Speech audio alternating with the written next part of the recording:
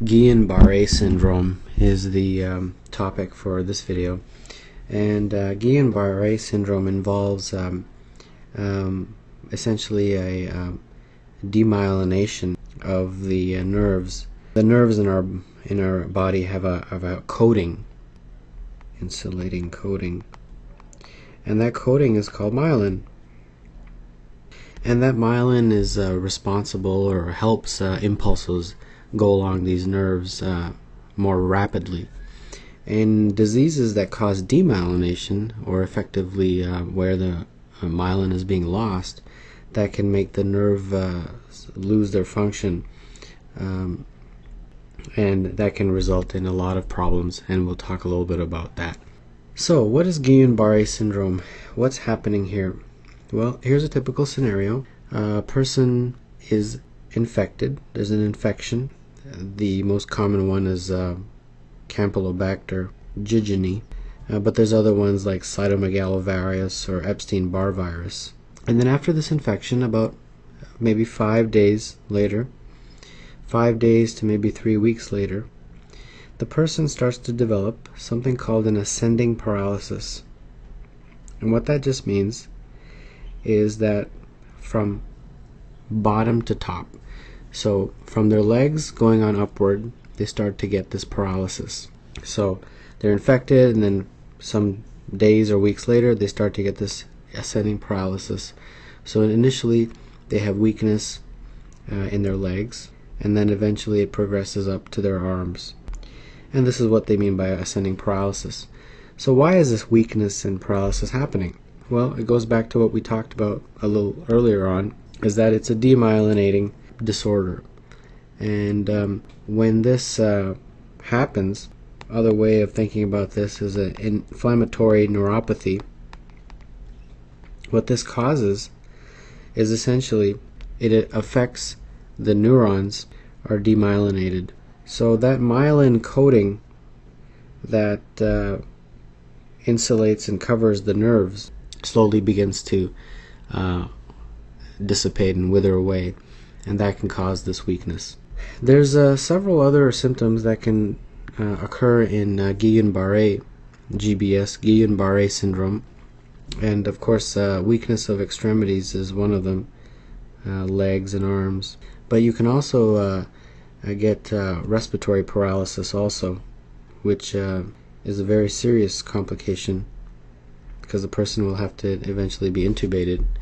You can also lose your deep tendon reflexes, and you can also develop paresthesias, meaning loss of sensation in the extremities as well. So how do you diagnose this? Well, a clinical history is usually very important. A person comes in and you ask them questions as to what happened in the past few weeks. Is there any thing that you did that could have resulted in you becoming infected with one of the pathogens that can cause this? But then of course the symptomatology also plays a big role. But there is a couple tests that are done.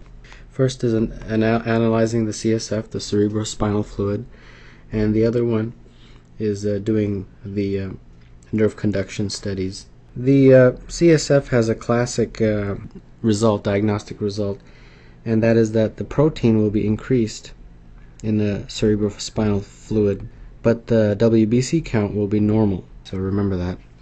And the nerve conduction studies will basically show that the nerve conduction velocities are slower, and that makes perfect sense, because remember that myelin sheath, its primary function is to help impulses go along faster from the brain to some part of the body. When the myelin is degraded or demyelination occurs, those kind of impulses travel slower because the myelin is not there to make them go faster.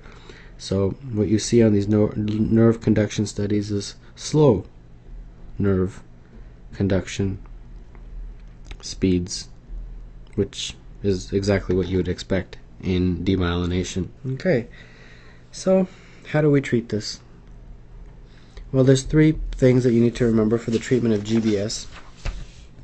The first one is, because it's so severe, this really is intensive care unit management. That's the first thing. It's it involves intubation and a lot of the very complex management that can only occur in an ICU. It's a medical emergency. The second part of the treatment is IV immunoglobulin. That is what you do first. That's the treatment of choice for GBS, so remember that. And if that doesn't work, if not successful, then you do the last part, the last resort, which is plasma exchange, where you literally draw the blood and replace it with fresh blood. And now I have a couple vignettes for you, and here we go. After an upper respiratory infection, 35-year-old man develops severe lower back pain. On the next several days, severe generalized muscle weakness occurs, accompanied by distal paresthesia. On physical exam, weakness is evident, but there is no appreciable sensory loss. Nerve conduction studies show evidence of demyelination. Over the next 2 months, the patient recovers with minimal residual sequelae. This patient most likely has which of the following diseases? Well, it's a perfect scenario. A person develops an infection. They don't say which one, but it could be Campylobacter. It could be other ones. And then develops this generalized weakness. They don't really describe it as an ascending paralysis, meaning it started in the feet or legs and then moved up to the arms, but that's okay. But they do mention that there's some sensatory loss. And then they showed this nerve conduction study showing that there's demyelination. They could have also said that the nerve conduction study showed that the conduction is slow nerve conduction velocities. That would be another way of wording it, because that's what demyelination does. They just give you the word right up front. Well, it's pretty straightforward. The answer choices are just essentially giving you the disease, so it's pretty straightforward. And then the final one, a 20-year-old male comes to the university clinic supported by his roommates because he cannot walk. He describes a rapidly evolving weakness affecting his legs and feet starting 2 days ago. Physical exam, he cannot move his feet or ankles, and he can barely raise his thighs off the bed. He has symmetrical hyporeflexia of the legs, but his sensorium is completely intact. Scanning his chart, the physician notes that he was treated 10 days previously for an upper respiratory tract infection. The immunological response producing the patient's symptoms is most intense at which of the following locations? Alright, well, this is again a classic presentation.